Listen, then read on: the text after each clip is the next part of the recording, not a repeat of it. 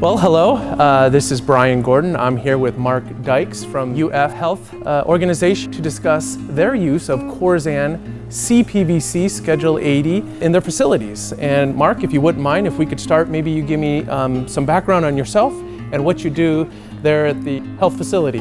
I have been at Shands at UF Health now for 33 years.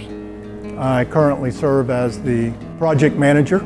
I manage about a $15 million utility budget. Since I've been at Shands, UF Health, I have been actively engaged in over $1 billion in new facilities, new patient towers, renovations to existing facilities, major modifications. A lot of piping is associated with all this work. So right now you're in the middle of an expansion. Fairly significant expansion. Could you tell me a little bit about that? When you're one of the top university hospitals in the country, you draw from everywhere in the country. We're currently at approximately 850 beds. We stay 90% occupied nearly 100% of the time. Wow. So that drives the need for more beds, more space, spreading our wings. It allows us to broaden that platform to provide the world-class healthcare that UF Health does so well. Tell me a little bit why this plastic pipe versus kind of what the norm has been for, you know, decades and decades, which is like, say, copper or another kind of metal. Why go with this Corzan CPVC instead of, say, copper? I think most of us will agree plastic's going to play a big part of the future, especially in the industry that we're involved with. I need to take you back a few years. We began to experience failures, all cast iron. We looked at using PVC for the life expectancy. We've had a lot of experience with PVC elsewhere.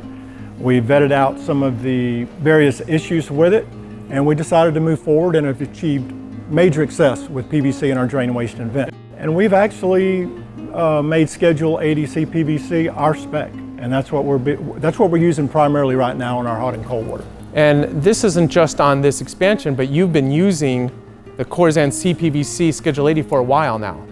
Yes, we actually opened up a sister, a 500,000 square foot, 200 bed facility in 2009. That was our first Corzan installed building. We've now been in business now there for 6 or 7 years.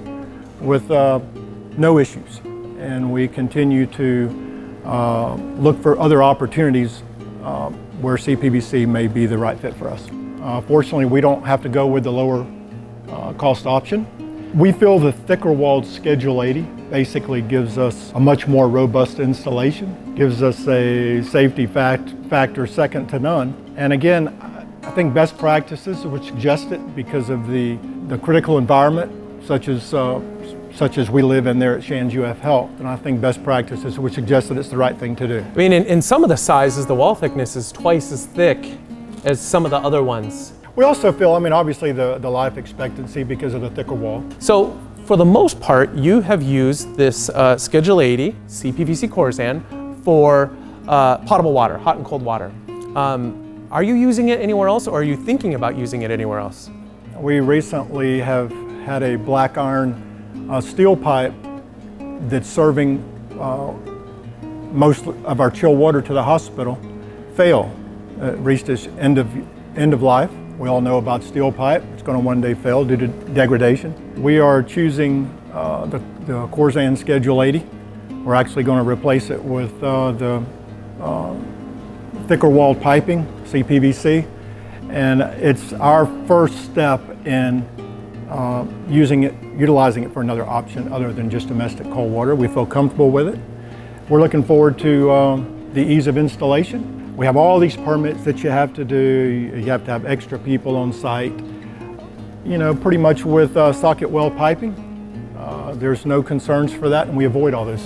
Well, actually, that's where I was going to go next. So. Yes. So you've got contractors, obviously, I'm guessing teams of contractors working at your facilities. So how does installation on the CPVC go compared to, again, like maybe a copper or a stainless or something like that? Is, you know, the lightweight handling characteristics of it, being able to speed up the installation process, and for them not to have to go through all of the special procedures for the hot work permit, the welding, the brazing issues.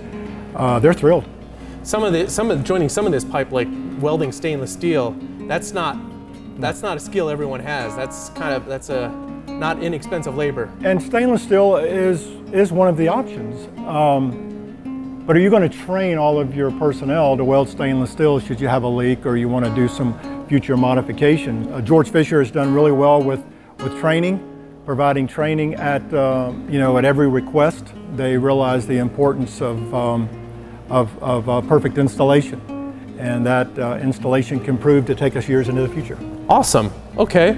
Well, before we finish up here, anything else you want to say about using Corzan CPVC? You're not going to have the fittings available for special installations such as sinks and urinals and flush valves. Georg Fischer has engaged us and is pursuing the production of some more installer-friendly fittings to make it easier for us as a facility down the road to be able to make modifications and renovations similar to what we would do with typical PVC or copper. Yeah, the product is still evolving. Well, Mark, I really appreciate your time. I appreciate it. And coming out Thanks here for having to me. spend some time with us. Excellent. And I look forward to working with you in the future. Excellent.